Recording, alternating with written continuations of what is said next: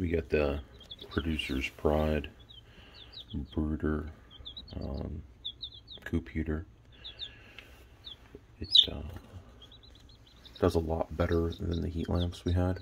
And I don't need to worry about keeping the thermometer on it and having an automatic setup to keep the temperature right. It stays warm, stays the right temperature all the time. It's cheaper than the hover brooders. I think this was about $45 at Tractor Supply, something like that. I'll put a link somewhere, but I recommend it over the heat lamps, that's for sure. We've gone through a number of heat lamps, the kind of standard bulb, and then we did the ceramic bulbs. We put in, I had a Inkbird thermostat controller,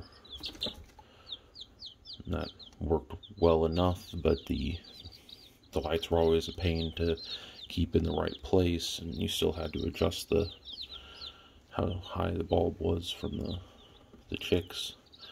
They would still knock them over, and just not ideal.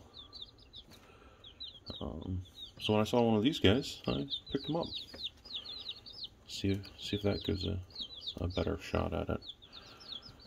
Because nothing's worse than seeing a chick die because it can't get the right temperature. Or something collapses, or just, you can get something purpose built. It's not too bad. Although you can do just fine, and we did for years off those heat lamps. Whatever suits you.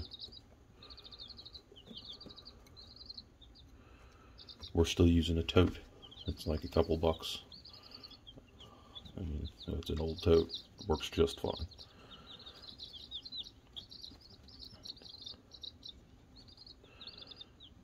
Oh, a very interested kitty cat.